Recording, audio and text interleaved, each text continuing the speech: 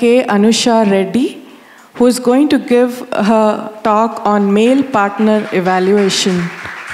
Dr. K. Anusha Reddy has done her MBBS from Kamineni Institute of Medical Sciences and post-graduation from SVS Medical College, and fellowship in gynec endoscopy with Dr. Manjula Anagani. She has an IMA fellowship in Infertility and Masters in Reproductive Medicine at Homerton University, UK, and training in Advanced Infertility, and she has worked as an assistant professor at Government Hospital, Hannamkonda. And as you can see, she's also clinical head and fertility specialist, Ferty9 at Warangal. So please start your talk. Thank you, ma'am, for the kind introduction. It gives me immense pleasure to welcome all the delegates from different parts of the country on this pleasant Sunday morning. We promise to make your Sunday count. My topic for today is evaluation of male partner. Yes, he also is responsible. Male as a whole is involved in 1/3 of the cases, and he as a part of combined factor and unexplained infertility is involved in more than 50% of the cases. There is growing concern of raising male fertility issues all over the world. Many meta-analyses have reported that sperm concentrations declined by 50% over the past 40 years. Etiology can be pre-testicular, testicular, or post-testicular. We can see that among all the etiological factors, idiopathic infertility is accounting for more than 30 to 50% of the cases. Do we really understand male infertility? Does routine semen analysis can differentiate a fertile man from infertile man? Do we need to do advanced sperm function tests for everyone? When to start evaluating a male in depth? What do guidelines say? What we know is just the tip of the iceberg, and there is much we need to know about male infertility. Among different components of evaluation, history is really important and should be evaluated in depth. Men think that age is just a number, but when his age increases by more than 35-40, even though his counts are normal, there is increased DNA fragmentation, which leads to decreased probability of conception, increased sperm chromosomal anomalies, and adverse fetal outcomes. As the duration of infertility increases by more than 5 years, there is further decline of fertility by 30%. Sexual history is important. We should evaluate for ejaculatory or erectile dysfunctions. As the frequency of coitus decreases, their probability of conception decreases. Past medical history and associated drug history should be evaluated because most of these drugs are involved in erectile and ejaculatory dysfunctions, causes raised DFI and abnormal sperm parameters. Lifestyle factors should be evaluated in depth. They should be repeatedly stressed upon because they are correctable. Alcohol should not be more than 1 to 2 units per day. Smoking or tobacco in any form, not only in smoking, chewing pan, gutka should be complete no-no. BMI, as it is increasing more than 30%, there is further decline of fertility by 30%, and when BMI is increasing more than 35, there is further decline by 50%. There are many studies which says that increasing stress, pollution, pesticides, excessive mobile phone usages, increased industrialization, and increased exposure to endocrine disrupting agents are the leading cause for rising fertility issues all over the world. Co-sibling history should be asked when one of the siblings is affected by any genetic anomalies or cryptorchidism. Physical examination should not be skipped. Semen analysis should always be done in a standardized lab following WHO 2010 guidelines. Abnormal reports should be confirmed by at least 2 reports 4 weeks apart with 3 to 7 days of abstinence. Semen collection may not be easy. There are many studies which says that semen collected in bathrooms or abnormal, uncomfortable places causes, without proper arousal, causes decreased sperm, abnormal false low sperm volume and concentrations. So semen collection rooms should be provided with adequate ambience, privacy, and facilities for washing. So those who are opting for home collections should be properly instructed to bring the sample as early as possible within 30 minutes, and it should be maintained as close to body temperature as possible. Spillage should be asked for each and every one because initial few drops has maximum sperm concentrations. These are WHO 2010 reference limits. Out of these, 4 are important: volume of 1.5 ml, concentration of 15 million per ml, progressive motility of 32%, and morphology of 4%. These are lower reference limits of normal, just like pass mark in our exam. WHO 2021 has come after 2010, but it is very much similar to 2010.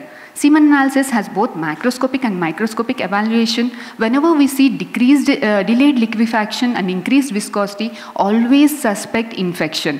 When in cases where low volume, very low sperm counts and low pH, always suspect obstruction. Either it can be genetical or acquired due to infections. In cases of low volume and normal counts, suspect semen collection difficulties, spillage or partial retrograde ejaculation. In cases of low volume and partial low counts, androgen deficiency can be there. There is a role of HCG injections, but please don't give testosterone injections. Testosterone injection has no role in male infertility. It causes complete testicular failure. Total motile sperm count is a better indicator than WHO classification system calculated by multiplying volume with concentration and motility. TMSC more than 5 is an indicator for IUI and less than 5 is an indicator for IVF ICSI.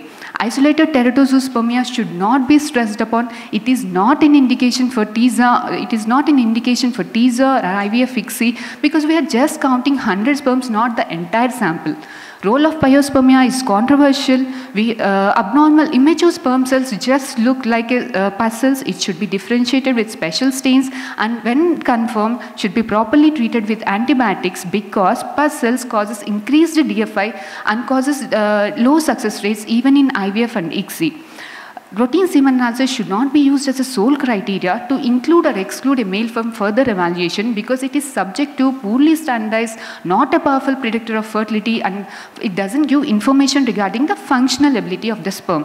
When to do advanced sperm function test? In cases of recurrent IUI, IVF failure or recurrent miscarriages or any history suggestive of increased DNA fragmentation like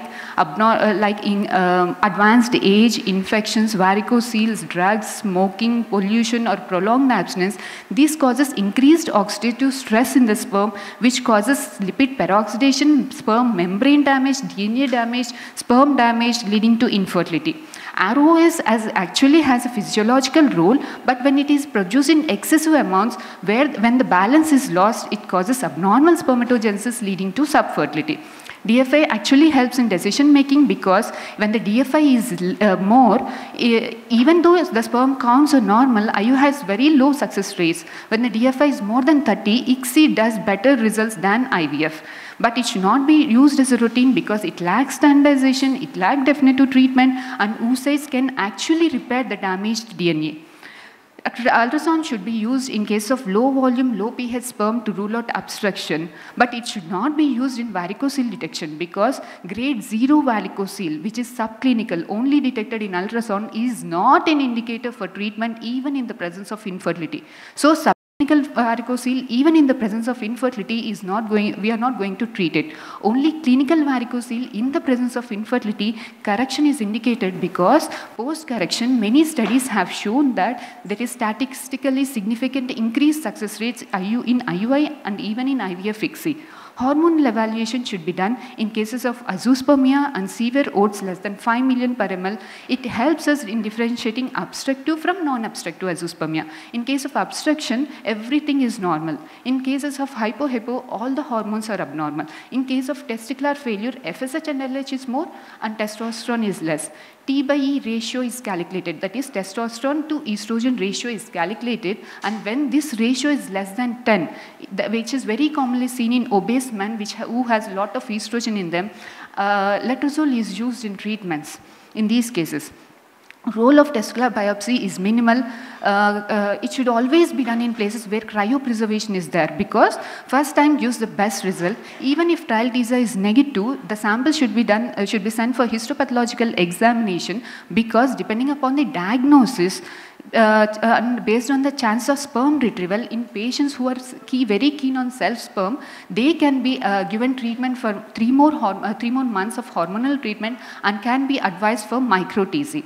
Genetic testing is done in case of azoospermia and severe oligozoospermia because it is seen that in 15% of patients with azoospermia and 5 to 10% of patients with severe oats has karyotype and Y chromosome microdeletions, and when we use these sperms in making embryos, they can transmit these anomalies to the offsprings. So in the presence of these genetic defects, couple can opt for PGT-SR, get their embryos tested and transfer unaffected embryos. I would like to end my talk with a controversial topic, whether to treat the man or treat the sperm.